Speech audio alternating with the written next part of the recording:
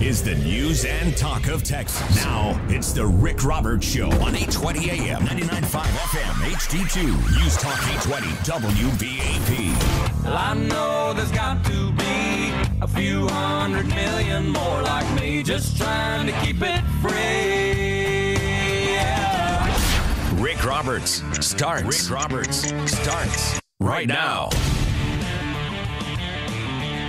All right, 2:03 the time. I'm Rick Roberts. This is the Court of Public Opinion, the Rick Roberts Show. Your voice, your opinion, your attitude, unless you've walked off your job. Sure, kids are doing it in schools. You ought to be able to, it's life. Yeah, I don't like something, I'm just going to walk out. It's walkout day all around the country for these kids that are protesting. Let me break this down for you, because we're going to take you to New York in just a second. Steve Kastenbaum with Westwood One is covering this. Let me break this down. This is exactly, they may moan and groan and wring their hands and pull their hair and howl at the moon, politicians, that is. This is exactly what they wanted. This is exactly what all politicians wanted, including the right, to some degree. They wanted, and they have succeeded in bringing forth a generation that believes the United States federal government is the answer to all their problems.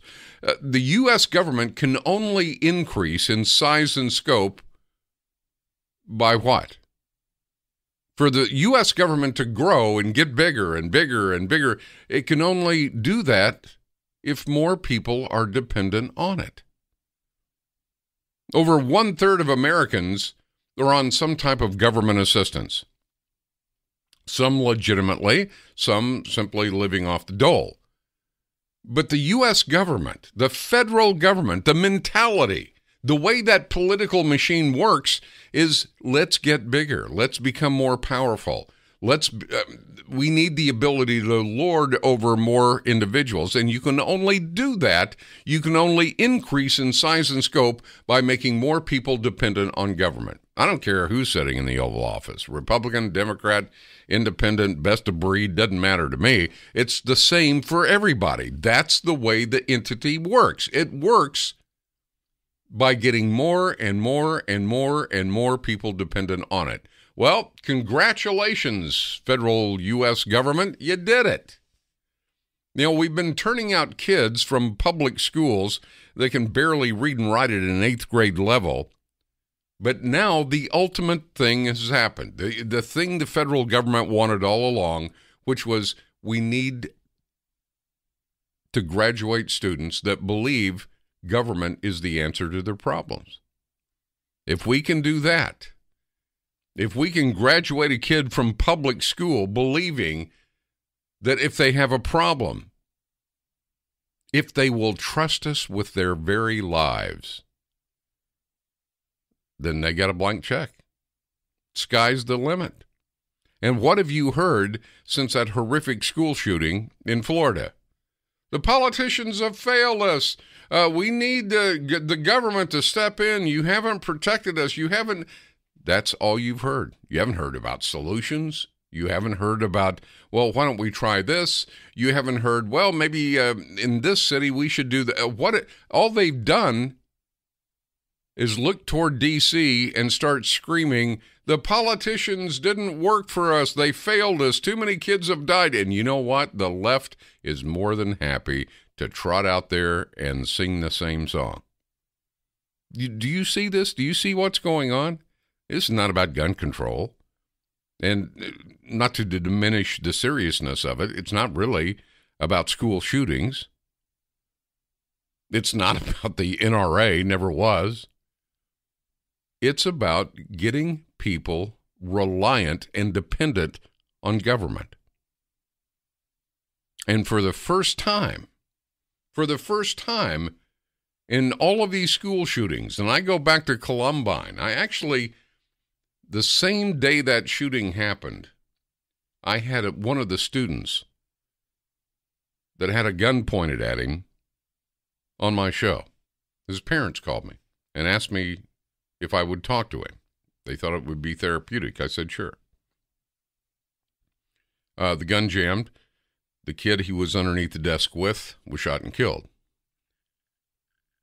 None of those kids came out and said, the government should have protected us. The politicians of this nation failed us. What are you going to do, Washington? Help us. Even Steve Kastenbaum from Westwood One interviewed a kid. I'm 18. I can vote now, and I'll vote these politicians out that aren't keeping us safe. What? Keeping us safe? The federal government can't even agree to what they're going to have for lunch with each other, let alone keep anybody safe. Tell me the last time you remember a national movement by young people saying the government is not helping us. We need politicians to keep us safe. The federal government in D.C. needs to do more. What more? What? It has come to fruition. The government, which is really a machine, there's a mechanics to it. And if you're there, you know what I mean. I'm not talking about going to Lincoln's memorial or any of that. I'm talking about going behind that and working there, seeing the people. 3 blocks from the nation's capital is the worst ghetto you've ever seen in your life. Not working out for them too well, is it? The schools have 12-foot fences with barbed wire around them, literally a half mile from the nation's capital. Yeah, government's not working out too well there, is it? Yet they succeeded in bringing the American people, by virtue of our youth, to our knees. That was the plan. We can't get bigger. We can't be more powerful. We can't have more impact in the daily lives of Americans unless they depend on us more, unless they need us. And we have just convinced a whole generation of people that are getting ready to graduate the only way to stay safe is with the government. The only way to succeed is with the government. The only way that we'll ever get any help is through political action at the governmental level. It worked. It worked. Didn't happen overnight, didn't happen in a year, didn't happen in 2 or 3 years, didn't happen in a decade. It's been a slow progression to where kids are protesting the deaths of 17 of their classmates by what? By what are they doing? Are they asking law enforcement for more help, the state for more help, the city for more help, having meetings with the schools, how to make their schools safer? No. They're screaming that the government needs to help them. Politicians have failed them. There's not a damn politician breathing air right now that could make you any safer. And they don't know it. All right. 2:11 the time. Steve Kastenbaum with Westwood One will be with me from New York, and we'll take your calls. 1-800-288-9227, 1-800-288-WBAP. What's it like in New York? What's going on the walkout day? You'll find out in just a couple minutes. All right, 16 minutes after the hour. Glad you're along. Your afternoon drive for Dallas, Fort Worth, and, of course, anywhere you happen to be listening coast to coast, it's toll-free. 1-800-288-WBAP, 1-800-288-9227. Well, this is the walkout day, and, of course, I just gave you my opinion. For the facts, what's going on in New York, let's go to Steve Kastenbaum with Westwood One. Steve, how you doing? I'm doing well. A cold, windy day here in the streets of the city, so I apologize if you hear some wind here as I'm talking with you about the events here in the city today. Not a problem, Steve. I'm hearing kids, thousands of kids took part in this. They did. Here in New York, it was pretty much citywide in all 5 boroughs. You heard chants of Save the Children rising up from the streets at high schools. We have the largest education system, the largest public school system in the nation, 1.1 million students. And hundreds of thousands of high schoolers walked out today at 10 a.m. and held these rallies across the city. And they went back into school after about an hour or so. Did you say hundreds of thousands? Yeah, when you tally up all the high schools, we have about 300,000 high schoolers in New York alone. It's 9th, 10th, 11th, and 12th graders. So when you tally them all up, you've got more than 300,000 high school students in the 5 boroughs of New York City.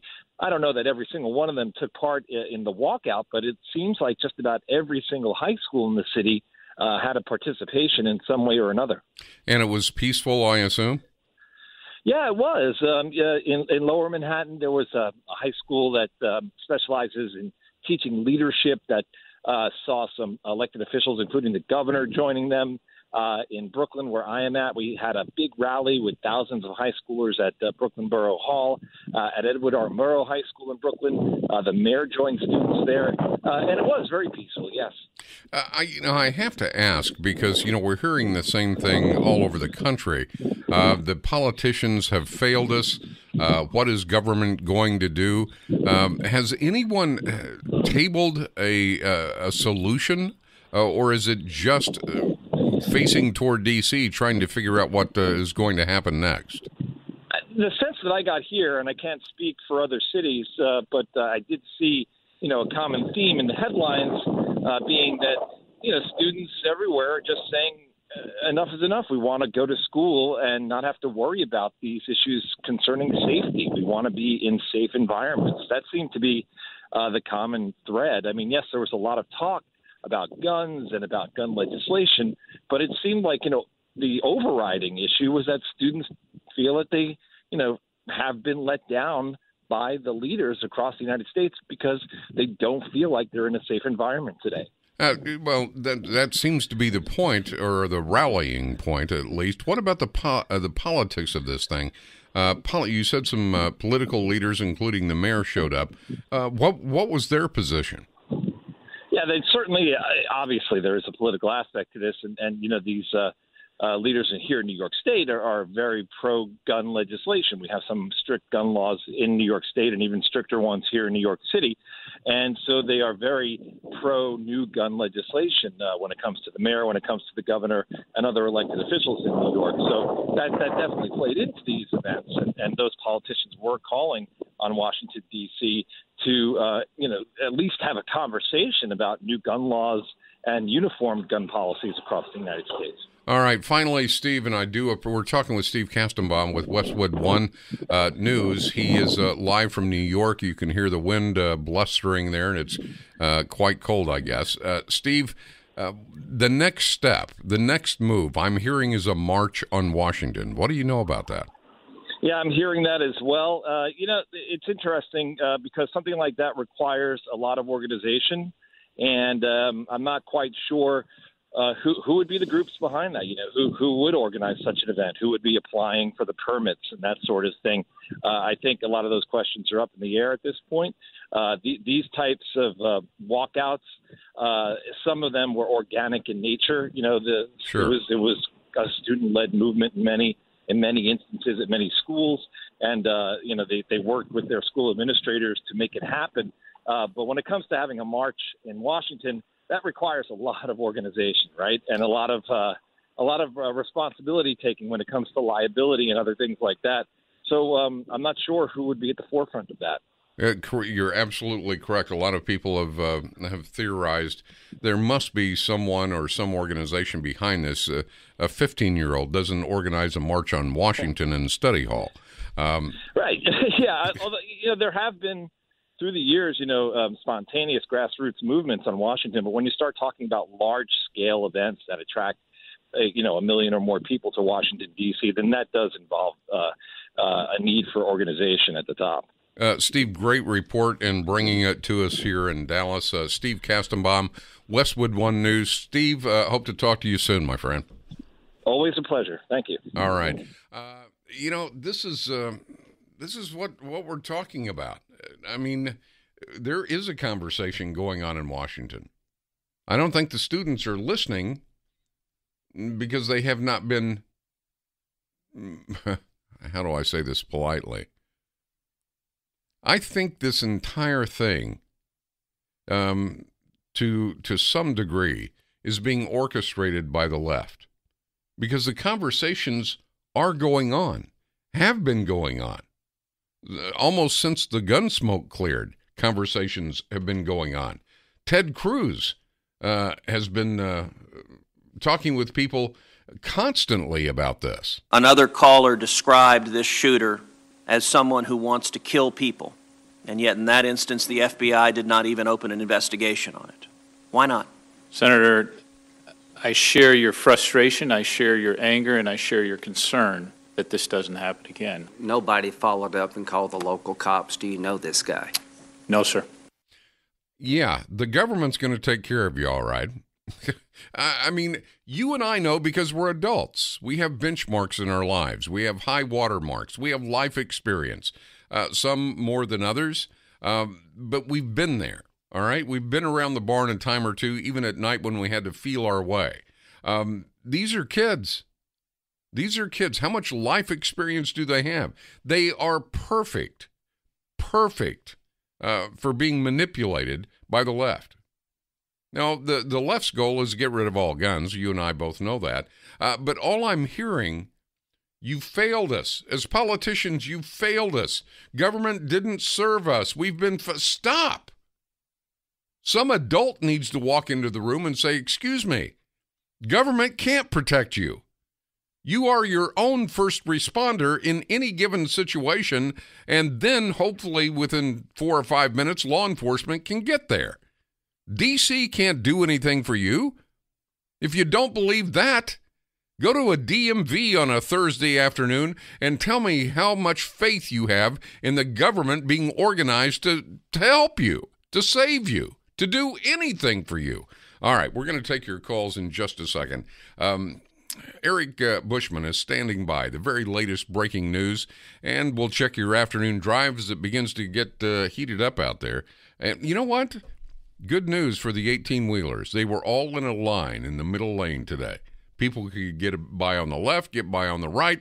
It wasn't, some idiot in a four-wheeler trying to zip back and forth. That's what happens when there are three abreast. So good job, 18-wheelers. Nice job. They were not on I-30.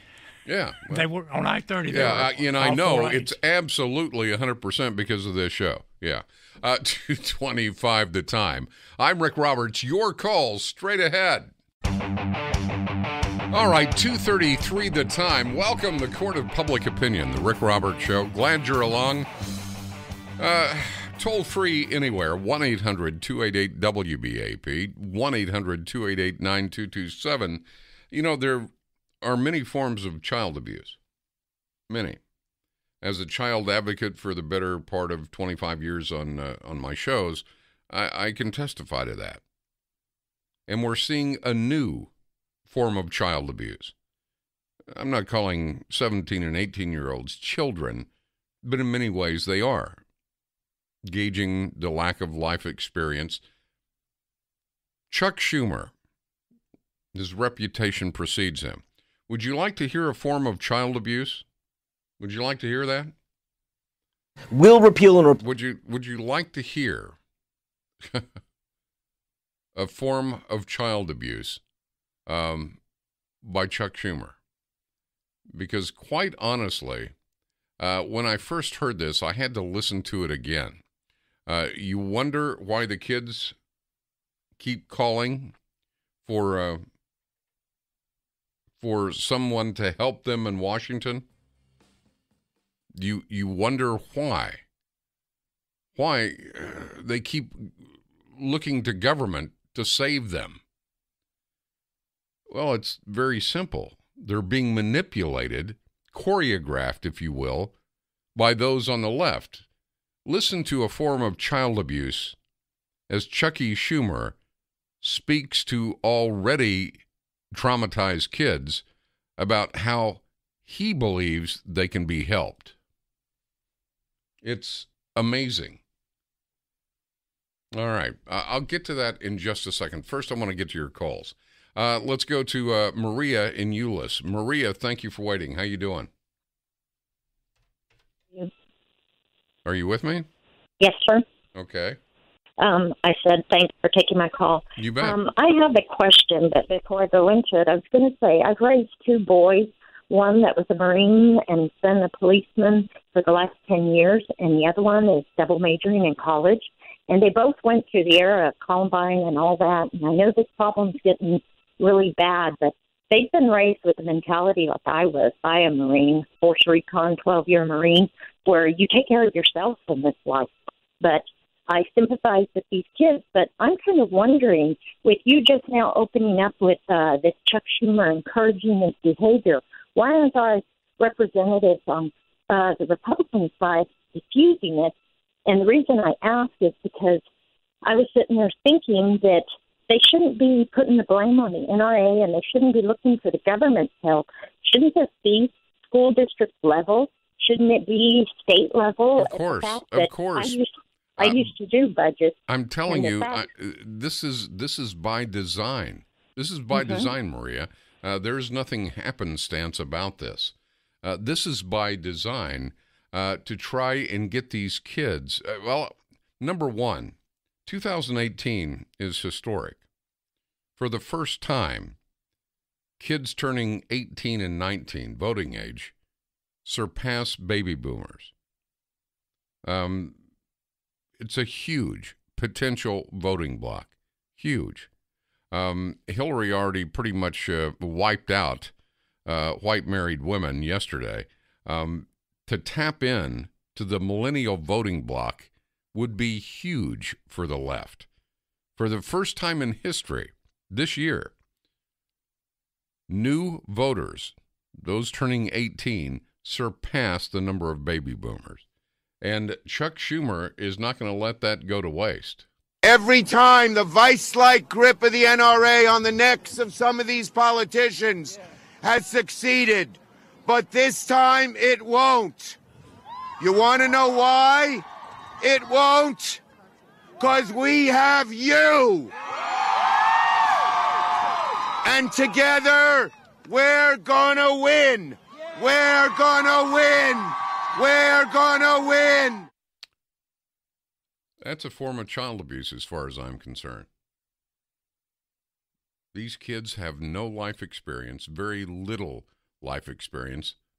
And here is a professional politician using them for political purposes. Once again, I want you to listen, and then I'm going to get to your calls, but listen critically. This is a politician that should know better. He's taking young, fertile minds and trying to give them something to rally around. First thing out of his mouth is the NRA. Why are we going to win? Because of you. And, of course, they cheer. This is a form of child abuse as far as I'm concerned. I can't describe it any other way. It's not about we're at odds on legislation or we have different viewpoints. I mean, that's fine.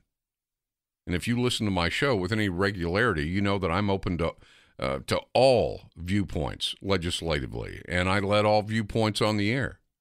That's not what this is. This is taking a bunch of kids and rallying them around a political cause that you have maneuvered, choreographed, and he is using them and will use them for political purposes. Listen, Chuck Schumer. Every time the vice-like grip of the NRA on the necks of some of these politicians has succeeded, but this time it won't. You want to know why? It won't. Because we have you. And together, we're gonna win. We're gonna win. We're gonna win. Pathetic. Absolutely the lowest form of politics, the seamy underbelly of American politics, using your kids to achieve that which they cannot achieve on their own. That, as far as I'm concerned, that's child abuse. Fred in Bridgeport. Fred, thank you for waiting. How you doing? Oh, pretty good, Rick. How about you? Doing well, thank you. My wife and I used to own a pest control company in Arlington back in the 80s.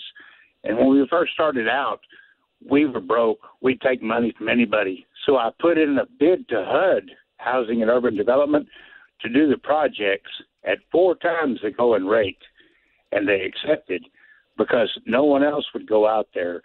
The police won't drive through these places. They won't even drive by these places. And I had a key to every door. My employees would tell me. No, wait a minute. What places are you talking about? The projects, the PJs. Okay. All right, yeah. Yeah. And my employees would tell me, I don't care if you fire me. I'm not going out there. So I did them by myself for 3 years because we needed the money. I could tell you stories that you wouldn't believe, so I'm not even going to tell you. Well, I would believe you because one of my many part-time jobs going to college was serving FEDs, forcible entry detainers, in what was known as Kerr Village and Hamilton courts. And you're right, buses didn't run, pizza didn't deliver, but I would serve these FEDs in the projects. I had to wait till night because if they saw a white guy, they wouldn't answer the door. And at that time, you could serve anybody above the age of 14 that was a resident of the place. And yeah, I've been shot at. I've been this most serious thing was a little lady. I mean, she must have been 5 foot tall. Came at me through the screen with a butcher knife. Hey, it was good money back in the day. It was like $18 for every one served. You loved it when they were in jail because all you had to do was go up to jail. How you doing, jailer? You know, here's a Butterfinger, let you in and serve the guys. I quit that pretty quick. I made pretty good money, but man, no thanks. And what they were, people said, well, you shouldn't have been doing that anyway, exploiting the problems of others. Well, actually, these were 3-bedroom townhomes built by the government projects. And I think they were charging them at the time $110 a month, and they were behind a year. So sorry. You check in at the sheriff's department, get your FEDs, get your weapon, and go away. And like I said, it was good money, but I would never suggest it, not even for a part-time job. A little off track, but when it comes to Chuck Schumer and Nancy Pelosi and all the rest, they're using your kids. If you don't wise your kids up to what's going on, especially, what have you said to your kids about this Florida shooting? I mean, it appears, based on what we've read and what we've heard, there were plenty of warnings. The NRA had nothing to do with it, and the government can't change any of it. Here in New York, chants of Save Our Kids rose from all 5 boroughs as hundreds of thousands of high school students walked out of their classrooms at 10 a.m. Alana Leeds is a senior at Edward R. Murrow High School here in Brooklyn. Today, we are fighting for change because we refuse to become a new set of statistics. Mayor Bill de Blasio attended their walkout and rally. I appreciate you, and I appreciate students all over the city and all over this country who are standing up for change. At Brooklyn's Borough Hall, another rally with over 1,000 students like Drew Myers. Yeah, I'm voting. I'm 18. It's time to let politicians know. Politicians have failed us. Steve Kastenbaum in Brooklyn, New York. All right, we need change. Didn't that hope and change thing ring hollow last time around? You're not hearing one solution being asked for. I'm 18. I can vote. I'm going to let the politicians know. Know what? They can't do anything in D.C. Where did you get the idea that government, at any level for that matter, or politicians were going to be able to keep you safe? Oh, that's right. You went to public school for 12 years. That's where you got it. And the left, if you heard my promo, it's basically said Tillerson's out, Pompeo's in. This is my I couldn't care less look. But I do care about what the next tactic, the next strategy of the left is, and this is it. Along with shaming evangelical voters, well, if you can't be a Christian and vote for Trump, what's wrong with you? In 2018, the American electorate will cross this historic threshold. And it's going to reshape. Listen to this talk show host for just a second. I'm not trying to be demonstrative. I'm trying to be factual. It's going to reshape the political balance of power for a long time to come. For the first time, the very first time, millennials this year, those turning 18 in the millennial age range, will pass baby boomers as the largest generation of Americans eligible to vote. There's no getting around that. That transition is going to end a remarkable, I had no idea until I read it, a remarkable 4 decades of dominance for baby boomers. No more. Not anymore. Baby boomers have been the largest generation of eligible voters since 1978, when they surpassed what is affectionately referred to as the greatest generation, or the GI generation, raised during the Depression. So from 78 to 2018, baby boomers were the largest demographic. No more. Starting this year, it's millennials. And if you add those that turn 18, voting age this year, you're talking about reshaping the political landscape, and that has not been lost on the left. That's exactly what this is about. Let's go to Dale in Weatherford. Dale, thank you for waiting. I appreciate it. How you doing, Dale? Yes, sir. Doing good. Thank you, Rick, for taking my call. Yes, sir. I just wanted to make a comment that this is no new trick by the left. I mean, they did it a long time ago with the African-American community and the Latino community, convincing that the right side, the Republican side, were all a bunch of racists. And people like Jesse Jackson have been race pimps their entire lives. And if they weren't, would he have a job? No. As a matter of, if you go to WBAP.com, go to the Rick Roberts page, I think you get there by going to shows and then my name and that. I go through the history of Democrats, Republicans, and racism. A lot of people didn't realize the KKK was an umbrella group of Southern Democrats to harass what they called radical Republicans, those that wanted blacks to have the right to vote and citizenship and so on, and to harass freed black men out of their states. LBJ signed that historic Civil Rights Act. You remember that. Well, may not remember it, but you know about it. And of course, everybody said, "Oh my God, he's a savior for the black people." Well, he may have done the right thing for the wrong reason, because he said, as chronicled by his autobiographer, as soon as he signed that, I'll have those N-words voting for Democrats for the next 200 years, and he was almost right. The party of racism was, and remains to be Democrats. Period. Absolutely. I mean, you look at their inner communities and the inner cities. Where have they been the last 50 years? In shambles as they were when they started. And poverty and the job rates, everything that goes on in those communities. And it's the same thing they're doing with these kids. They're parading these kids out to push a cause. Yep. They don't care one way or another what happens to these kids. That's why you hit on it earlier. There are no solutions, because they don't have any. Because any solution that would work doesn't go in line with their agenda or their beliefs. Well, we're, here again, we're talking about high school kids. We're the big people. We're supposed to say, okay, this is the way it's going to work. Yes, you have a right to your opinion and to be vocal about it and so on. But we need to take the reins here. Yeah, you don't get the horses going as fast as they can go, bouncing down a country road, and hand them to a teenager and say, the reins to a teenager and said, here, you drive. It doesn't work that way. We need to talk about school safety. We need to talk about the relevant issues. And they're not the same in Florida as they are in Montana or in Bakersfield or in upstate New York. They're all different based on the geographic location.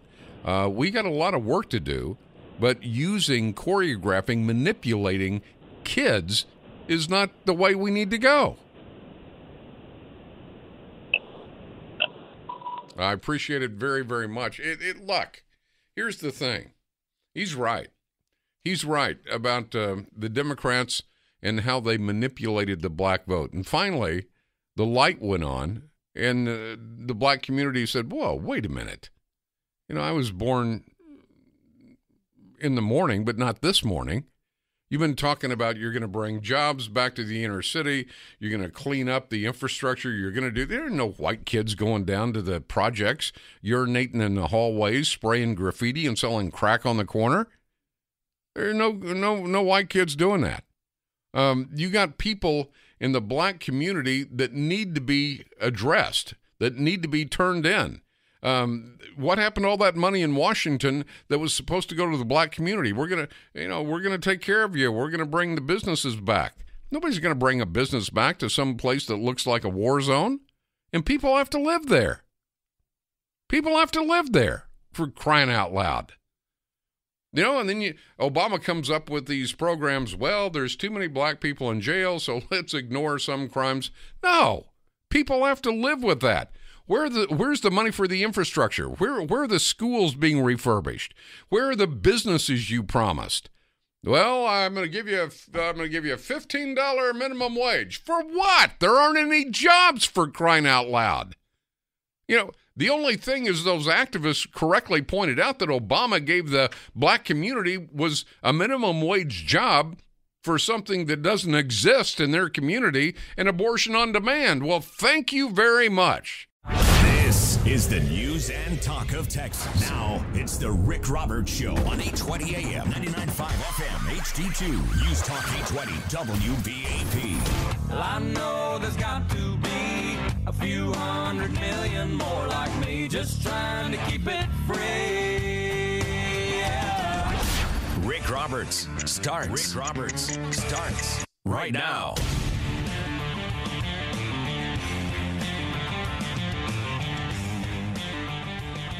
One month ago, 17 Americans, 14 children were killed at Stoneham. Let us remember them. Let us remember the thousands upon thousands of children who have died at the hands of gun violence.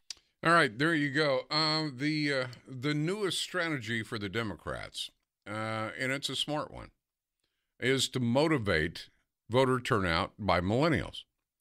For the first time in history, millennials now make up more of the political landscape than do the baby boomers. It's never happened before.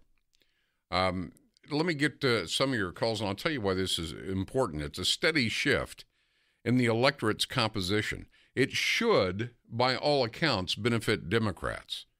The baby boom, which is predominantly white, has drifted toward the GOP. Both Mitt Romney and Donald Trump carried about 3/5 of white older than 45 people. Exit polls found, by contrast, when compared to older generations, the millennial generation, which is more racially diverse, I don't know what the numbers are there, less religious, they vote more often for Democrats. They express more opposition to Trump, profess more liberal views, especially on social and environmental issues. And these Democrats aren't going to let that go to waste.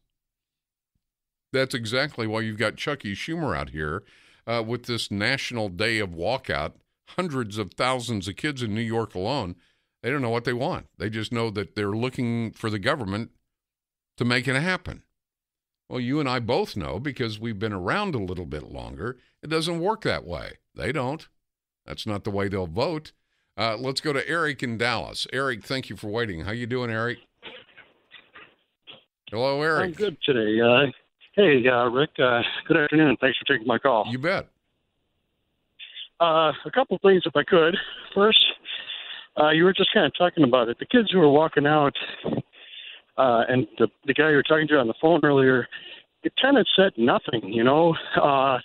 They just said, we want change. We want something done. We're tired of it, and we're fed up. But fed up with what? And tired of what? And what do they want done? You know, they want they don't know. They don't know. But I mean, think about it. It works. Barack Obama got 8 years in the White House off what? Hope and change. Hope for what? Change to what? Nobody ever knew. We still don't. Absolutely. And so, if you try to ask them, well, what do you want them to do? They're like, well, something. Well, the Democrats are there to answer it. I guess Democrats are there to answer that for them, just like Chuck Schumer. He was speaking in front of a bunch of those kids. It's the NRA. We're going to change it in Washington. We're going to get these politicians to do what they need to do to protect you, and we're going to win because we have you. I'm paraphrasing, but that's about it. So that's what they lead with. Yeah, and that was kind of the second thing I was going to say is you notice how Chuck Schumer and the other Democrat liberals, they'll say the NRA is the cause of this. They'll say these politicians who are in the vice grip of the NRA, as if the NRA wasn't giving them money or pushing them, those politicians obviously would vote the other way on all gun control issues. Of course, they would be in favor of super strict gun control, except the evil NRA is doing this. And so you don't hear them say, these politicians who are, hung up on defending our Second Amendment constitutional rights, they say it's the NRA. And so we're going to win, we're going to win because you're going to help us trample on the Constitution. We're going to win because you're going to help us defeat the evil NRA. Well, you're right on several levels. First of all, let me make this abundantly clear to all those that would listen. These kids don't hate the Constitution. They don't know anything about it. They don't know about the Bill of Rights, first 10 amendments to the Constitution. They don't know what people went through to create that document. They don't know that this country was founded on biblical principles and constitutionality in just about every area of life. They don't hate the Constitution. They don't know anything about it. They haven't been taught about the Constitution, Declaration of Independence. They don't know. Why? Because it wasn't in the government's best interest for them to know. You can't miss what you never knew you had.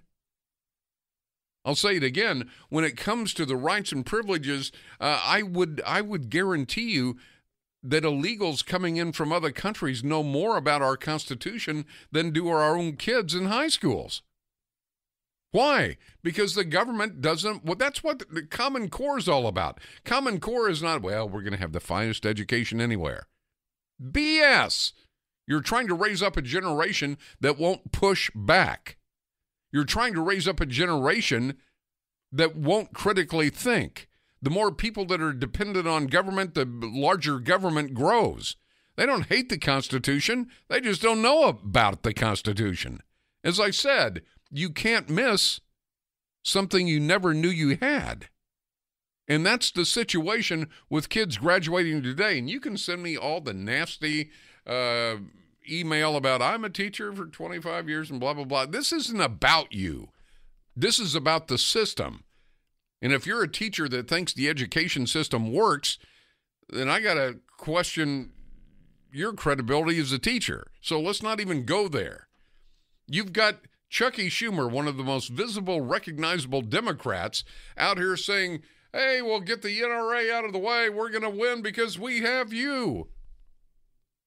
They know exactly what they're doing. The impact of this change won't work if millennials continue to vote at a lower rate than their elders, especially in the midterms. Millennials are on track to soon surpass baby boomers. It happens this year. They will be the largest generation of potential voters, and experts have already warned that because of their lower turnout, it may still be some time until they exceed their elders among actual voters. The Democrats are making that happen right now, and they're using 17 dead teenagers to make it happen. All right, 3:17 the time. I'm Rick Roberts. This is the Court of Public Opinion on News Talk 820 WBAP. Hundreds of thousands of kids took to the streets in New York alone, on the National Walkout Day. But if there's any message I want this show to put out there today, it's not about the kids. It's not about guns, certainly not about the NRA, not even about those 17 teenagers that were tragically killed. This is the new Democratic strategy.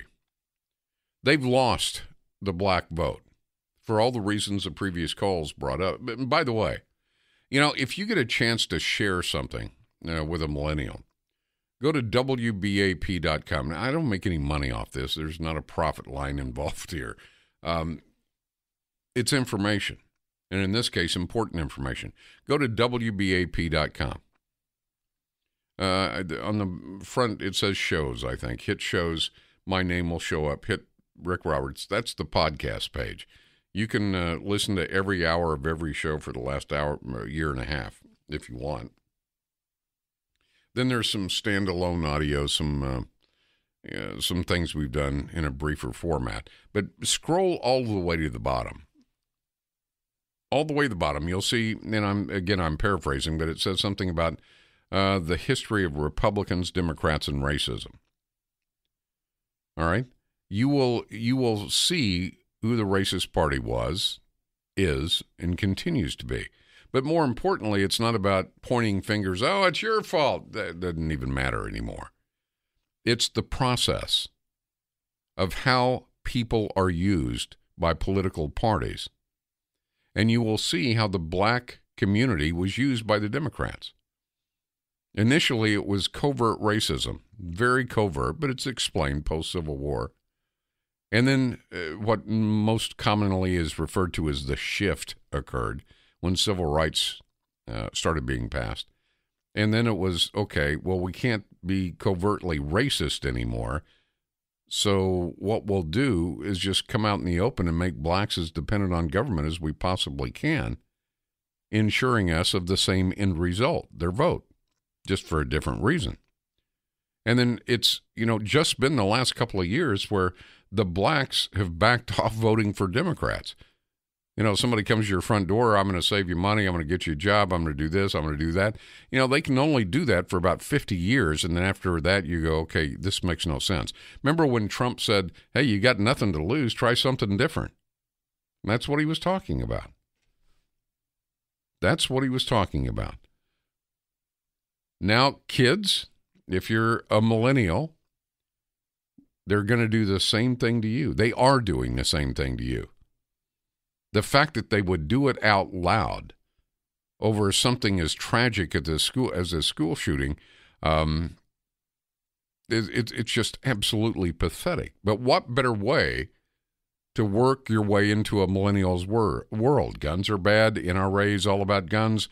All guns spring forth from the loins of the NRA. We're going to get rid of that for you. We're going to keep you safe in school. That's exactly what they did with the black community. Exactly. They know government can't keep you safe. They know government can't do what you can do better. They know that government versus the private sector always loses. As I said, if you want to see the efficiency of the government, go to the DMV. You just sit out in the car with a sandwich. Watch. You want those folks handling your health care? You want those folks keeping you safe? Why would you vote for those folks? And I'm talking about government in general. I'm not talking about just the Democrats or Republicans. It was not designed to do what the Democrats are promising it's going to do. It wasn't designed to do that. All right. I'm going to get off on a rant here. Let's go to Andy in Fort Worth. Andy, thanks for waiting. How you doing, Andy? Doing well, sir. Doing well. Listen, I'm going to have to disagree with your analogy and these kids. I think you're totally overestimating them. For them to go out on these marches and stuff, I just see it as a one-time thing. But to get to your conclusion on voting, I'm sorry, from the kids that I've seen, and I'm a senior citizen. I'm 75, by the way. I've watched all this, and the people that I see as the younger generation now in these schools here in Dallas, I just don't think it. Did you let me ask with all due respect, because Do you remember the protests and the walkouts and all the things that went on in the 60s?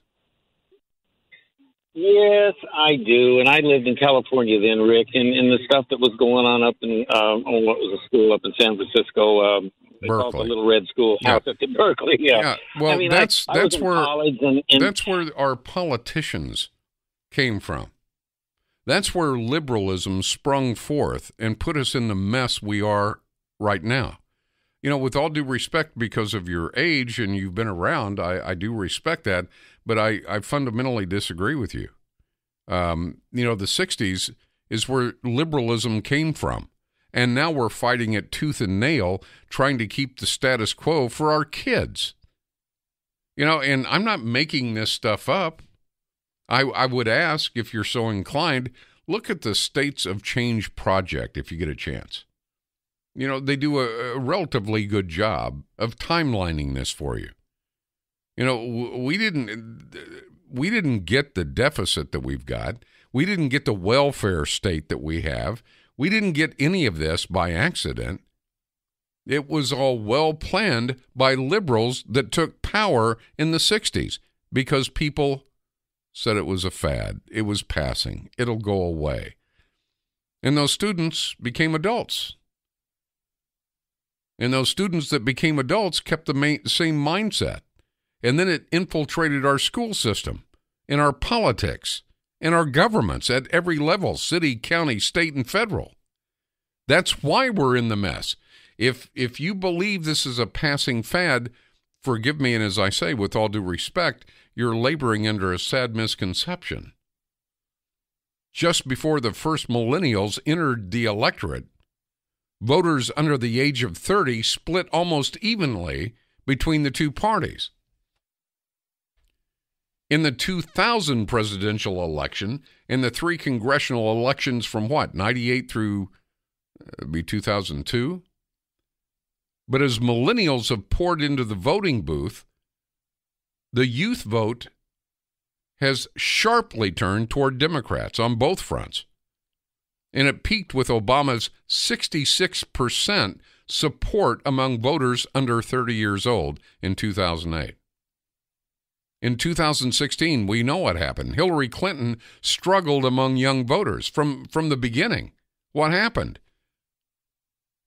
A dyed-in-the-wool socialist, Bernie Sanders, beat Hillary Clinton in the Democratic primary by a wider margin than Obama beat her in 2008. So if you think this is just something that's going to go away and they'll forget about it and go to the movies next week, as much as I wish that were true, it is absolutely false. They are here. They're here to stay. They're being energized by the Democrats. Even Chucky Schumer, one of the most recognizable Democrats in D.C. What did we see? We saw many of them defect to third-party candidates during the general election, but even so, Trump carried only a little more than 1/3 of voters under 30, no better than Romney's meager performance. There it is for you. It's right there, Andy. I'm telling you right now, if you don't stop the Democrats from doing to the millennials what they did to the black communities, they got the black communities to vote for them almost 90-some% for 50 years on promises. And that's it. Nothing more than promises. They don't have any better schools. They don't have any jobs. They don't have any infrastructure. They have no health care. The only thing they've got is abortion on demand. And you can thank a liberal for that.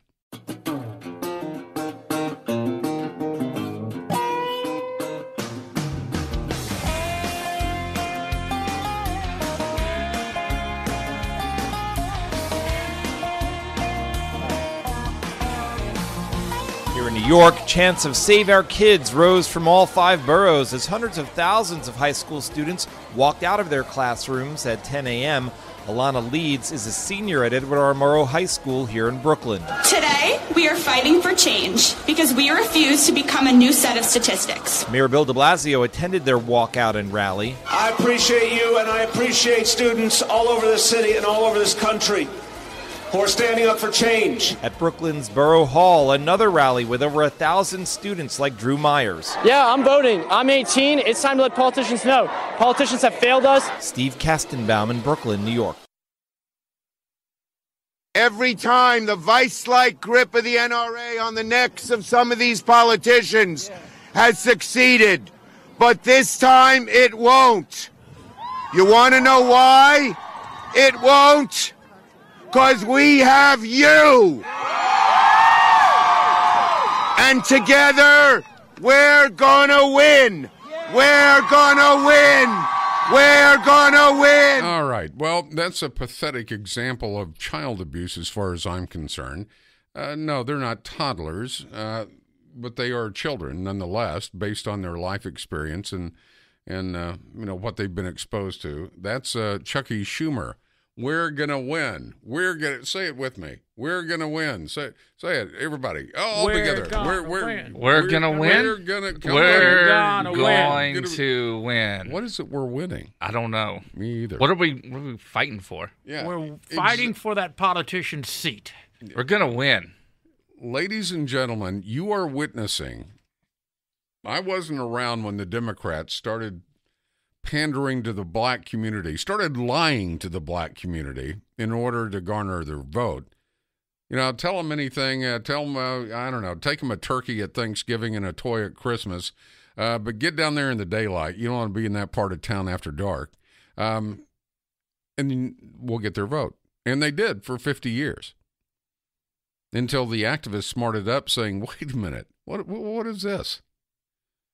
Now, a whole new voting group is in for the same type of treatment, the millennials. And they got some electorate power. They have some electorate power. There's no doubt whatsoever. And I just gave you all the numbers, and I can cite the sources if you'd like. Chucky Schumer is leaving no good crisis to go to waste. We got 17 dead teenagers. How many votes can we get out of that? All right, let's get to your calls. Let's go to Chris. Chris in Fort Worth. How you doing, Chris? I'm good, Rick. This is deplorable Chris in Fort Worth. How you doing, deplorable Chris? Rick, I am from that time when the Democratic Party pulled a good one on the black community. Chucky Schumer said, every time the clutches of the NRA, well, I escaped the clutches of the Democratic Party. One way that we're going to win is God back in school. Amen. Rick, there's an evil desire for America to be a government-dependent, mindless, godless society, just like they did with the black community some time back. There is an article that says that there are 1.6 million abortions every year. 36% of the teenage pregnancies result in abortion. The same liberal cheerleader for the concern for human life cheerleads for abortion on demand. Rick, we're going to win by putting God back in school. Anytime you say God, the liberals recoil in surprise, and they're not very happy about it.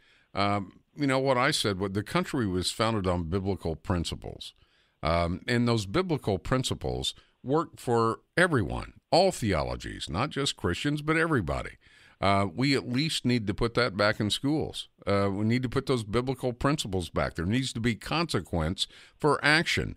If somebody does something wrong, you don't indict the whole class for fear of hurting someone's self-esteem. You jerk them out of class, let the rest of the class go on and learn, and deal with a kid. This Rick, is not tough to figure out. If we don't, Rick, we're going to be a mindless society. Yep, we are. But more dramatic, more detrimental, and scarier to me is we're going to be a soulless society. Absolutely, Rick. Rick, keep doing a good job. Thank you. Chris, I appreciate it very much. But, of course, we've always got Nancy Pelosi to deal with, don't we? We're all moved by your eloquence and your fearless insistence on action to prevent. Wait. Look. Just like Chucky Schumer, this is Nancy Pelosi talking to a bunch of kids, 15, 16, 17, maybe a couple 18-year-olds in there. I want you to listen to how Democrats are manipulating these teenagers.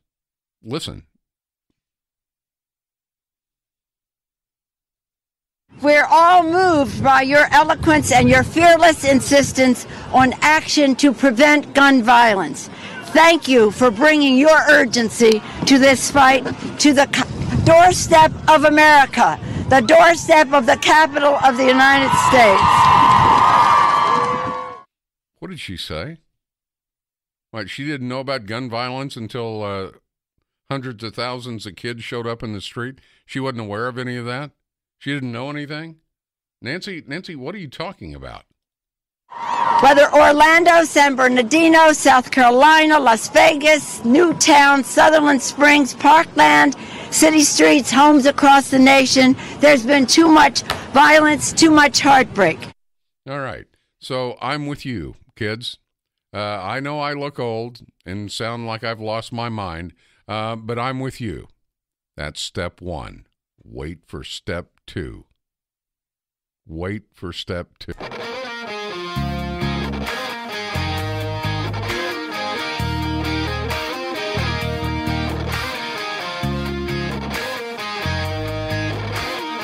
All right, 3:45 the time. I got to give you something. I check my email during the breaks, or I try to. I try to get to as many as I can. I realize that I'm not going to get to them all anytime quick. But this is from JB. I guess his last name is something he doesn't want to reveal. Ha, ha, ha, ha, ha, ha, ha. You know when an email starts that way, you've got a Rhodes Scholar. You guys all worked up because you are scared of losing. You don't think those kids have anything to say, but you will hear from them loud and clear at the polling booths. Keep up the great show today. Ha, ha, ha, ha, ha, ha, ha. Obviously, I'm dealing with a man of just superior intelligence. And then the next one, ha, ha, ha. I am loving this show today. And the token black guy was a great touch. I hope he gets his check in the mail for calling in. This is great theater. You got going to, well, ha, ha, ha, ha, ha, ha, ha. If you don't vote, that's the kind of moron wrapped in an idiot that's going to be running the country. And I can see why he aligns himself with the teenagers, because from an intelligence factor, they're probably at the same level. But I'm guessing this guy's much older. That's the other side. That's the other side. And while it's okay to send, infantile emails to a talk show host, you probably don't want those people running the country or having anything to say about anyone running the country. Let's go to Carol in Hurst. Carol, thank you for waiting. Hey, good afternoon, and Boomer Sooners. There you go. How you doing? Oh, I'm doing fine. And hey, what I'm going to do is just a little tongue-in-cheek, but not really. All right. I was a high school teacher for 20 years and college for a few years too. And kids will do anything to get out of school. But what I'm telling you, if I were an administrator today, I would have put together a form that says, I voluntarily, as of this day, give up my right under the Second Amendment to ever own or possess a firearm. And then I would ask every student who wanted to leave, every teacher, anybody who wanted to leave, sign it, date it, Social Security number. We'll send it to Washington, have your name put in that bank of somebody who cannot buy a firearm, and then you can legally get up and leave class, won't even have to make up the work. You know what? I would agree with that, other than you and I both know, you especially being a former teacher, after these kids are out of school for a year, maybe two, they see the stub on their checkbook with all the deductions. They're going to grow out of a lot of this. They will. The problem is the Democrats aren't going to grow out of anything. Right. Their base is manipulating the vote, just like they did with the black communities for a half century. They have found a new voting bloc, which are young, immature, impressionable, easily manipulated kids, and they're going to they're going to use that to to every advantage. And, if they're lucky, they'll end up like that dolt that emailed me a while ago. They'll end up with somebody like that. Well, the thing is, the smart kids wouldn't walk out just on the chance that it might happen. The kids from the hood wouldn't, because they're not going to give up that chance or get in a position where they might not have a gun. And the kids who were hunters, they won't take off today. No. They wouldn't take the risk. So there's a block of kids who would say, hey, because if that's in there, hey, they could pull my name and find out I've never done anything wrong, but I can't own the firearm. Well, so, Carol, as a former teacher, one thing that remains consistent about young kids, and especially kids in school, peer groups cause a lot of pressure. Every kid wants to be a part of something bigger than themselves, so they glob on to just about anything.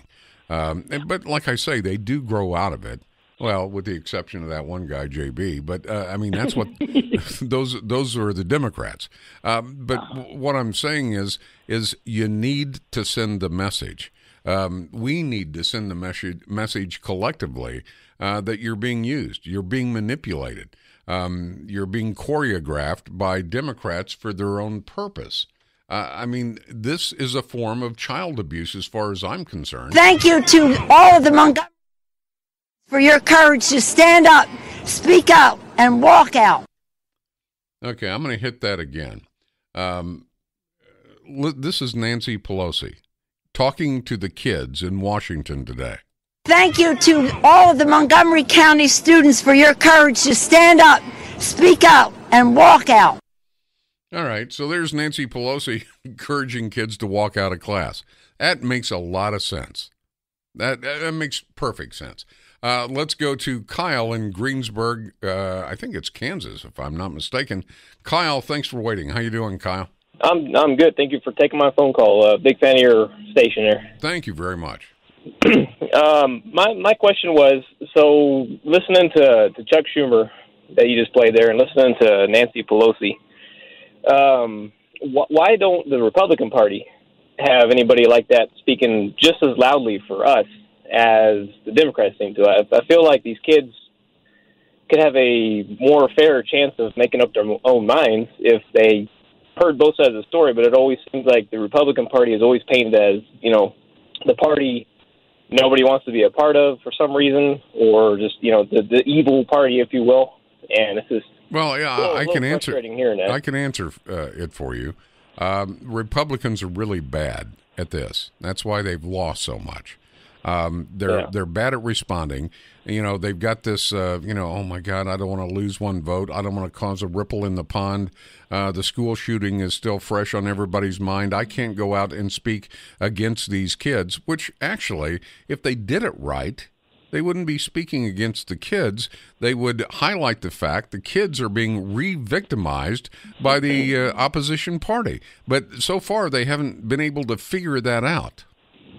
Yeah, I agree. So, good question and very fair question. And if you're in Republican leadership listening to this talk show host, I get it. I get why you didn't jump out there initially. The horrificness of what happened was pretty great. Okay, now it's time to handle yourself like a conservative. Speak out to these kids. Let them know they're being victimized, once again, not by an active school shooter, by an active Democrat.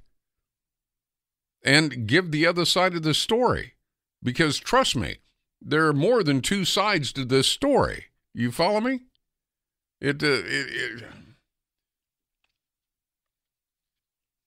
Republicans...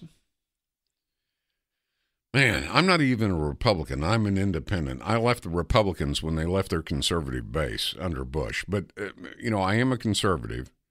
Republicans, you got to, dare I say this? I don't mean to be ugly. You got to grow a pair.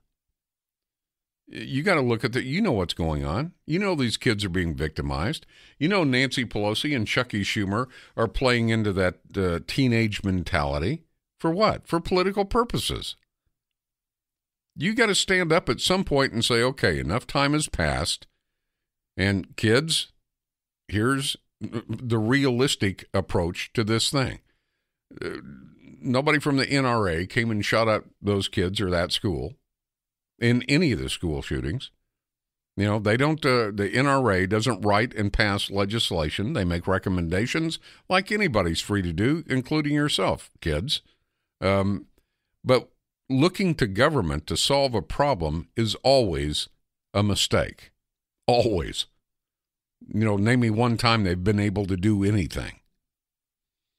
You know, you're being used, and personally, I take it as almost a form of child abuse by these Democrats. I'm with you. Thanks for having the courage to walk out. Yeah, we need to get rid of the NRA. What is that? That has nothing to do with what you went through in that school in Florida. Nothing. But you're about to, I'll tell you the message that needs to be sent. You need to give them the timeline of what the Democrats did with the black communities. Now, just take out black and put in millennial, and you got the same thing over again. Would you like to know what they have to say about AR-15s and school shootings? You'll hear that next. This is the news and talk of Texas. Now, it's the Rick Roberts Show on 820 AM, 99.5 FM, HD2, News Talk 820, WBAP. Well, I know there's got to be a few 100 million more like me, just trying to keep it free. The student speaker who was just at the podium said, this is not a day off. This is a civics lesson and how to get things done. And that has been the message. Okay, how to get things done. What's been done? What's been done? Well, maybe Chuck Grassley's got the idea. And today, I want to announce that I will be introducing the Marjorie Stoneman Douglas High School Memorial Act of 2018. This bill will provide funding to support Secret Service National Threat Assessment Center's efforts to conduct cutting-edge research into the prevention of school violence. Oh, you mean you're going to create another bureaucracy on top of a bureaucracy? Well, maybe Cory Booker. Maybe Cory Booker's got the answer. We have agencies that have been hamstrung on their ability to get common sense data. This is not a partisan issue. You don't need to be fair and balanced. People who are trying to keep guns out of the hands of folks who are trying to do ill, they need data, they need research, they need access to information, and we're not seeing that. Well, what does that got to do with kids? Well, what does any of that have to do with the schools or the states? Nothing. You know what? I bet you Dick Durbin. Dick Durbin, now, he's the guy that probably has the answer. What we have, sadly, are weak responses all around. And why? Well, in a lucid moment a couple weeks ago, the president identified it. Politicians are petrified by the National Rifle Association. Ah, that's it. In a lucid moment, the president got it right. It's about the NRA. That's what it is. Well, maybe the kids, have so much information that I'm not giving them enough credit. Maybe that's it. If I want to see a change, I think it'd be that assault rifles and automatic weapons be taken away from the average person because at this point in time, it's way too easy to access one. Okay. Well, somebody needs to tell the kid that automatic weapons are not easily accessible to anyone. All right? Well, you know what? Maybe I'm being too critical. Maybe this teenage girl, maybe she's got the answer. It makes me feel empowered. It makes me feel that students can truly make a difference, and I think that that's one of the most important things I can feel today. Everybody has something to say, and they're finally getting to say it, and that's just amazing. I want to know who kept you from saying anything all along. Was there a law against students speaking out? You know what it is? I guarantee it. Nancy Pelosi. I don't have a lot to say about her, but Nancy Pelosi, she's probably got the answer. Thank you to all of the Montgomery County students for your courage to stand up, speak out, and walk out. Yeah, it's good. That's what you want from one of your political leaders in D.C. Thank you for walking out of school. Yeah. Now, don't forget, I'm with you. Vote Democrat. Isn't that about right, Nancy? The American people overwhelmingly support common sense action to prevent the tragedy of gun violence. 97% of Americans support strengthening background checks. Yeah, exactly. So, Nancy, why don't we do something different at a city, county, state level? Why do we need the federal government creating more bureaucracies? Whether Orlando, San Bernardino, South Carolina, Las Vegas, Newtown, Sutherland Springs, Parkland, city streets, homes across the nation, there's been too much violence, too much heartbreak. Well, good. There's a news flash. We weren't aware of that. Nobody knew that until Nancy said it. We're all moved by your eloquence and your fearless insistence on action to prevent gun violence. Thank you for bringing your urgency to this fight to the doorstep of America, the doorstep of the capital of the United States. Yay. And don't forget to vote Democrat. That's the next step. Let's go to Robert in Fort Worth. Robert, thanks for waiting. How you doing, Robert? Okay, enjoy your program, Rick. Thank you. I have several different things to talk about, but I'll try to shorten it up. I agree with you on what Johnson did. He also, for his library, he condemned his neighbor's land, which was a small ranch. Johnson had a big one, and made his own library there. There's other things where the Great Society started, the blacks were involved, and there's a lot of stuff in it.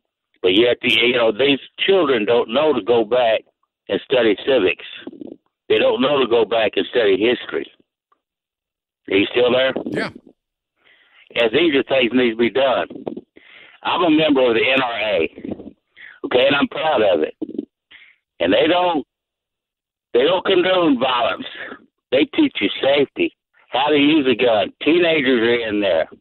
Well, the problem is, Robert, is that, like the previous caller said, I'm not sure exactly why Republicans are sitting on their hands, but they are.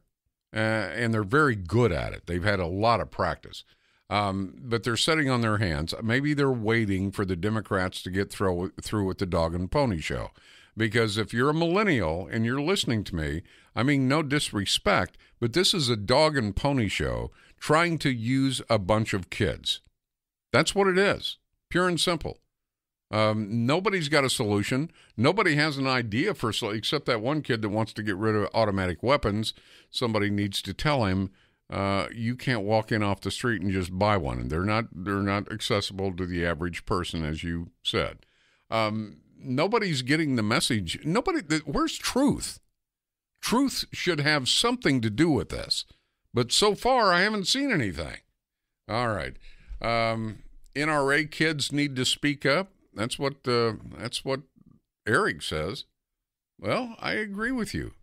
Republicans at some point are going to have to shake it off and say, "Whew, okay, I'm going to have to walk into this firestorm." Yes, you are. You want the Democrats to carry the day as they did with the black community? I don't think so.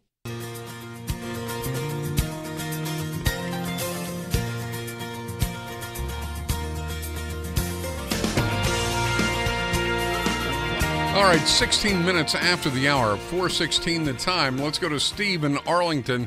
Steve, how you doing? Real good, Rick. How are you doing yourself? Good. Yeah, I've talked to you once before, but I just have, maybe it's overly simplistic, but when I'm hearing all these people say, well, take away this firearm for that reason or whatever, how about we just teach people, don't pick the thing up and pull the trigger? Well, yeah, that is pretty simple. What do you mean? I mean, if who is doing school shootings? Disgruntled students most of the time. Well, if they don't pick up the gun and to shoot it in the first place, they're not going to shoot anybody. If they're taught, don't shoot it. And that's what the NRA is notorious for, is teaching gun safety. I mean, I'm 59 years old. When I was in school, we took gun safety classes in this public school. Well, that's never going to happen again because there's there are too many liberals and Democrats running around screaming the sky is falling because of the NRA. I don't know how you teach people that. I don't. Yeah. That's look. you and I both know. I was raised around guns. Every time I'd use the restroom in my grandfather's shop, you shut the door, there's a couple long guns sitting in the corner. Nobody ever picked one up and shot somebody. I mean, in my high school, there was a gun almost in every car, either a varmint rifle or a shotgun or something. Nobody ever shot anybody. It's a breakdown of society. It's not a hardware problem. It's a software problem. It's a liberal problem. And now the Democrats are going to make it a Republican problem. So what the Republicans have done by sitting on their hands is forgetting that millennials, as of this year, now outnumber baby boomers, and they generally, under 30, vote for Democrats. Why? Because they offer them, hey, little boy, want some candy? That's basically what the Democratic Party is. You just heard it from Chucky Schumer and Nancy Pelosi and Dick Durbin and Cory Booker. I mean, they're not talking about school safety. They're talking about the NRA. And the fact that we're with you and we're going to win, but that thing with Chuck Schumer, you're going to win what? This isn't a damn contest. There are no prizes given out at the end. What are you talking about? You're going to win what? I mean, these people are so inundated with politics. Everything is a contest to them, including manipulating your kids. All right, good call. I appreciate it, Steve. Thank you. Gene in Temple, Texas. Gene, thank you for waiting. How you doing, Gene? Well, thank you. And yourself? Good. Good deal. I would be ashamed if I was so mindless that all I took for my information was a pep rally, just put a skirt on his damn butt and a pom-pom in his hand and let Schumer tell you, we gonna win, we gonna win. It's mindless. Do something besides read a bumper sticker for your information. Get something. That's so stupid to have nothing but a pep rally. Well, it's stupid to you and me. It's stupid to you and me. It's exactly what hundreds of thousands of kids turning 18 voting age, it's exactly what they want to hear. Well, they need to get a life because that's just plumb stupid. Well, it's being a kid, and we've all been one. Do you want to know what the Democrats are up to? I told you a while ago. It's an electoral shift from the baby boomers and the older generations toward millennials. I mean, millennials generally defined as the generation born from 1981 to 2000, they entered the electorate in the year 2000.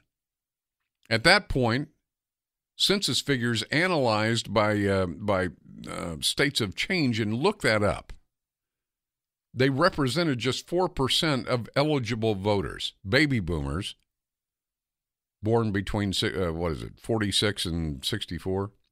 They made up nearly 10 times as many eligible voters at almost 40%, not quite 40%, 38, 39, something like that. By 2016, 2 years ago, the two generations had virtually converged.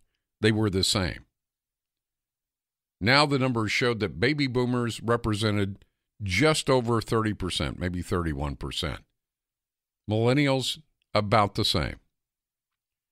In the process, millennials surged past the Generation Xers, Americans born between 65 and 80. That makes you feel old, doesn't it? They comprised about a quarter of the eligible voters last year. Okay, look ahead to this year. The States of Change Project, they look at eligible voters, they look at the political landscape, policy implications by demographic, by ages and where they live and all that kind of thing. They forecast that that'll be the last time. 2016 will be the last time baby boomers outnumber millennials, and it happens this year. Among eligible voters in 2018, what do they anticipate? They anticipate millennials at just somewhere hovering above 32%, will squeeze past baby boomers at about 29%. Okay, why is any of this even important? Because millennials, those under 30, I mean, if you just look at what happened with Obama, just before the first millennials entered the electorate, you have to look and say, okay, how's this shaking out? Republican leaders, are you listening? Or are you still sitting on your hands watching the Democrats pander to yet another voting bloc, the millennials, or the kids? Are you listening? Okay, good. Just after the millennials entered the electorate, voters under the age of 30, those 30 years old and younger, split almost evenly between the parties 18 years ago in the year 2000. That was a presidential election, the first time they took a look at those numbers. And there were two or three, I think three congressional elections at the same time from 98 through 2002. As millennials poured into the voting booth, the youth vote has sharply turned toward Democrats. Why? Because of that crap I just played, because they're pandering to them, just like they did the black communities 50 years ago. Now, it peaked with Obama's 66% support among voters under 30 in 2008. Now, if you really don't think we have anything to worry about, like that last caller, or not the last caller, but a few callers ago, Andy, I think it was, they'll forget about it in a day or two. In 2016, Hillary, she was just treading water with young voters. She was not doing well at all. And it was from the outset. It wasn't like, somewhere down the line she started losing them. She never got them. Who got them? A doddering old socialist. A socialist. Bernie Sanders beat Hillary Clinton in the Democratic primary by a wider margin than Obama beat her in 2008. If your jaw dropped on the floor, I can see why. And in a lot of those millennials, not only did they love Bernie Sanders, they liked the idea of a third party during the general election. Even so, Trump carried only a little more than a third of the voters under 30. You think it was bad then? Wait till next time.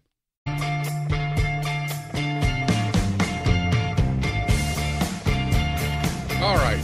Well, let's get honest about this thing. You want to? I don't know how many people are being honest about it. I tried to give you, I'm not a newsman. We have a newsroom and some very, very overqualified people to be doing the news. I'm not a newsman. They give you the who, what, when, and where. Make up your own mind. I'm opinion driven. I have an opinion on just about everything. So I'm going to tell you what I believe to be the truth. One of the most frustrating, and some would even say heartbreaking aspects of this Florida school shooting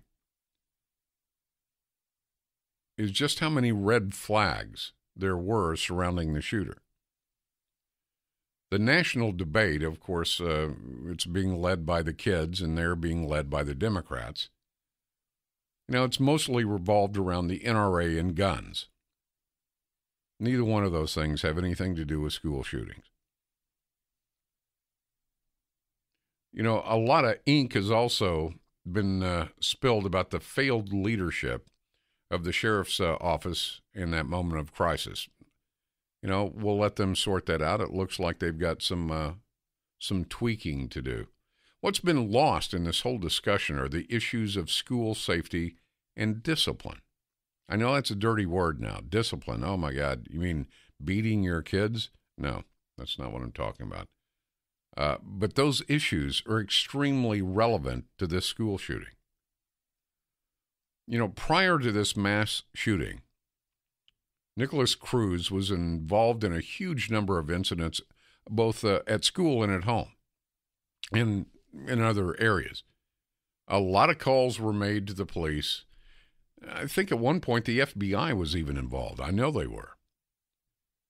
He certainly had all the earmarks of what? A ticking time bomb. It would seem that somewhere, somehow, along the way, he should have been stopped before he shot and killed 17 students. That wasn't the case, obviously. There's a guy at the Manhattan Institute, Eden, I think is his last name. He explained in a City Journal piece how, forgive me, if you're an Obama fan, you don't want to hear this, but it was a Barack Obama-era Department of Education initiative designed to what? Its sole purpose was to put an end to the school-to-prison pipeline. Too many people of color were going from school to prison. You combine that with local mismanagement, and that helped the shooter fall through the cracks. I said helped. In 2013, the school board and the sheriff's office agreed on a new policy to discontinue police referrals for a dozen infractions, ranging from drug use to assault. This was Obama's way to stop the school-to-prison pipeline for students of color. A separate report found that the Broward County was part of a vanguard of a strategy adopted by more than 50 other major school districts nationwide. I would hope those other 50 school districts are taking another look. It allowed thousands, not 20 or 50 or 100 or 500, thousands upon thousands of troubled, often violent students to commit crimes without anybody being called, without any kind of legal consequence, because Barack Obama was trying to find a way to stop they go from school to prison pipeline. You know, this was part of a larger Obama administration effort. It was launched in 2010 or 2011, doesn't matter which one it was launched, to reduce racial disparities in school discipline numbers. Listen to what I'm saying. Is racism bad? Of course it is. But overreacting and not reacting is even worse.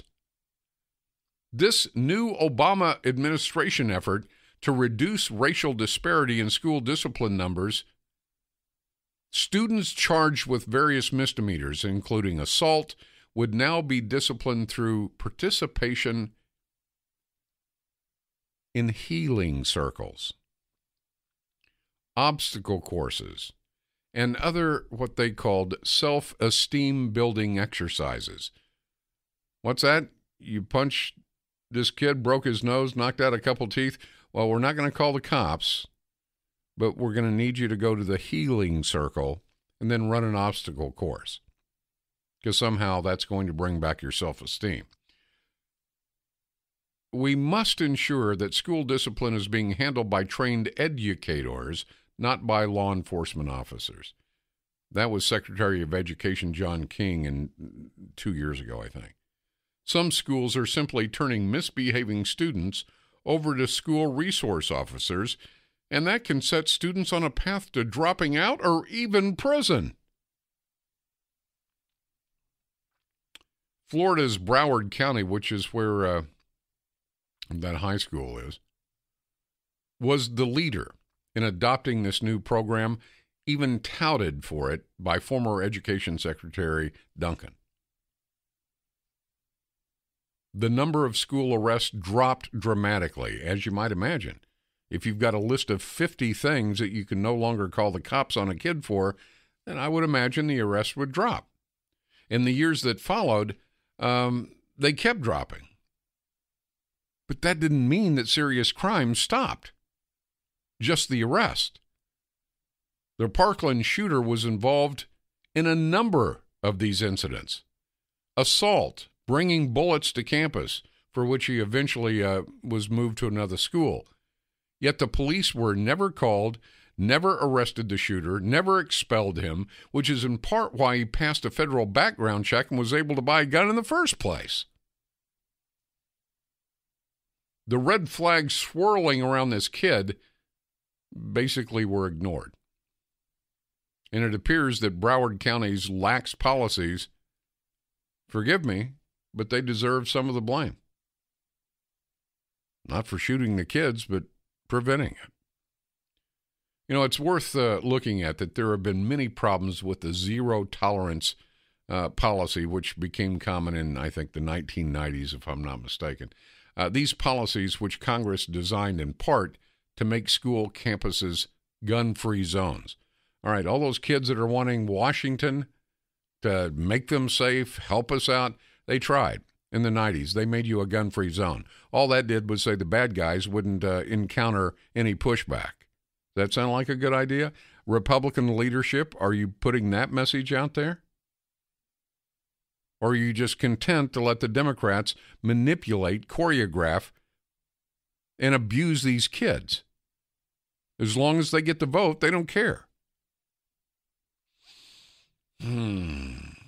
You know, criminalized behavior that was innocuous and that certainly didn't require police involvement, no arrest, because God forbid this kid drop out of school before he kills somebody or goes to prison. That's exactly what Barack Obama was stopping.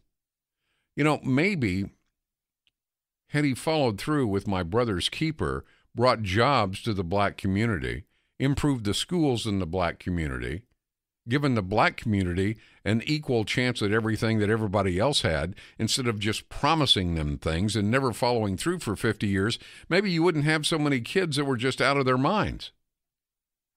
And you wouldn't need a program like this. Now, this shooter was white. Didn't matter. The program that was designed for kids of color applied to everyone. White, black, Hispanic, Asian, didn't matter. Bad kids were getting a pass. You know, in dealing with campus policing practices, it's also important not to overreact to problems that create new problems. I get that. Zero tolerance policies come with their own complications. There is no single policy or idea that can solve the school discipline and school shooter problem overnight. That's not going to happen. But it's not unreasonable to expect a department to change its practices after such a catastrophic failure as we saw in Parkland. With all due respect, former President Obama, your pathetic let them go policy didn't work. And it doesn't work. You know that by raising your own kids, I would hope. I'm getting angry, aren't I? 4:42 the time. I'm Rick Roberts. News Talk 820 WBAP.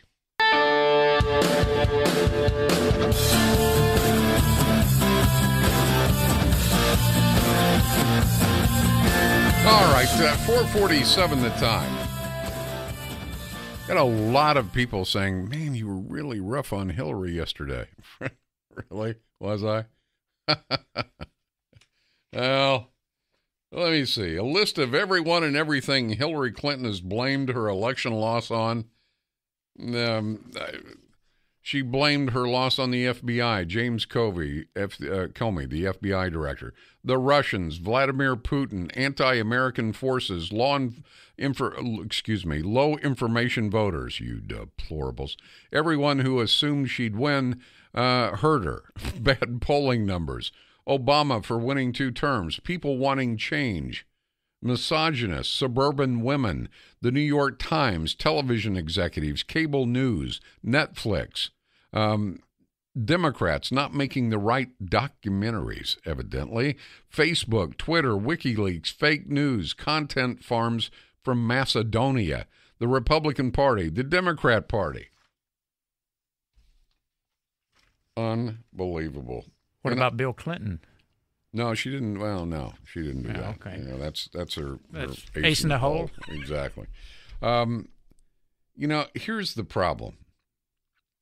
You know, how many times have you said, man, I just wish she would go away? You know, just go away, Hillary. Just walk away. You know, she claimed most recently, and I talked about it yesterday, she lost because white women didn't stand up to the men in their lives that convinced them to vote for Trump. You know, but let's be honest. Let's be very honest about this. I want her to go away. Republicans talk about Clinton incessantly. Remember how long it took to get rid of Bill Clinton out of the public discourse? Trump has tweeted about Hillary 91 times since he's been in office. You know, Republicans talk about how Clinton just needs to go away, but it's a joke because they won't stop talking about her. I didn't stop for 2 hours yesterday. She noted that Trump tweeted 91 times since he defeated her. This was not the campaign. This was after he won. He tweeted about Clinton 91 times. It's not just Republicans who want Clinton to take a step back. Democrats want Clinton to take a step back. Her 2008 campaign manager, Patty Doyle, I think she was. Anyway, Doyle criticized Hillary's remarks about Americans who didn't vote for her. Now, here's good political speak. She didn't say, "What an idiot." Don't say that. A huge mistake. Oh, man. You're killing yourself. She didn't say that. In polite Democratic company, you say, "I think the remarks were unfortunate." Unfortunate? Okay. It seems to me she's still, struggling with coming to terms on how she lost and why she lost, which, you got to work on that, is human and normal, especially this level of loss. But I do wish she would stop doing it so publicly. I mean, that's her former campaign manager. Yeah, well, those white women barefoot and pregnant making the old man gravy before he gets home, they just didn't know what to do, so they listened to their husbands. I mean, Hillary has alienated herself with everyone, even Democrats. I was thinking last night after I did the show, and I was going through this list of excuses. I was thinking last night, what would be a good position for Hillary? I mean, all she has ever done is politics. She didn't know how to do anything else. I mean, I guess she could go to a trade school, and learn HVAC or, electrical wiring or something. But what could Hillary do? It's sort of like when the original housekeeper on Andy Griffith got married and moved to Ray, and then Aunt B came and Opie didn't like her. And then she starts to leave, and he goes, "But Pa, she's got to stay. She doesn't know how to do anything else." I mean, that's true. That's Hillary. Hillary Clinton is Aunt B. She's helpless. What a terrible thing to say about Aunt B. She can't fish. She can't play ball. She's helpless. Aunt B, I don't know what she would do. Yeah. First woman on the moon. First woman on the moon. Well, see, I think she's got some health issues. I think that would preclude her from going. Well, there's not as much gravity on the moon. So. Well, not just getting there. I think it'd be tough for her. But I don't know what you do when you've been a professional politician your entire life. You've either screwed over or threw under the bus everybody you've ever met. She's done that. And your husband's Bill. I mean, and he's starting to look scary. He looks old. We're all going to get there, but I mean, something's not right there. And I can't think they have an Ozzie and Harriet type relationship anyway. "Oh, honey, you're home," and run up and give him a kiss. I don't think it works that way there. I don't know. But what is she going to do? She can't get back into politics. Democrats don't want her. Republicans won't stop talking about her. I guess that includes me. So what does she do next? Maybe she does a one-woman show and tour across the country. Lily Tomlin did that, yes. Reality TV. She's going to replace Trump on reality TV. Who would watch Hillary? I don't know, but we're just throwing it out there, right? It's an idea. Reality TV. She and Sarah Palin could do Thelma and Louise. I'll see people would tune in to watch Sarah Palin because you never know what she's going to say. You could probably come up with a script for a Hillary show. What are you going to do with Hillary? I don't know, but she has sealed her fate. There's no doubt about it. So even the Democratic campaign manager said, please stop. Just please. So people 50 years from now will go, Hillary Clinton. Let's read about her. Evidently, she was very controversial. I don't know what she's going to do. She should have enough money for her. She doesn't have to do anything, right? One would think. You'd think so. I hope so. I mean, how much do you get for plutonium these days? Should get quite a bit, I think. All right. Maybe Chelsea has it. Yeah, Chelsea. She's going to live vicariously through Chelsea. She's going to be the new dance mom. That's what she's going to be. See, we figured it out. I figured it out. You know, it's like my grandfather always said, if you keep talking long enough, you'll finally find a way through it. There you go.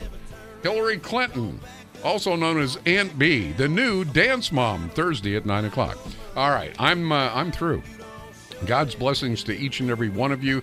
Whether we agree or not, stick around. Mark Levin is next. I'll be back with you tomorrow at 2, your afternoon drive. Rick Roberts, the Court of Public Opinion on News Talk 820 WBAP. Oh, you know, it was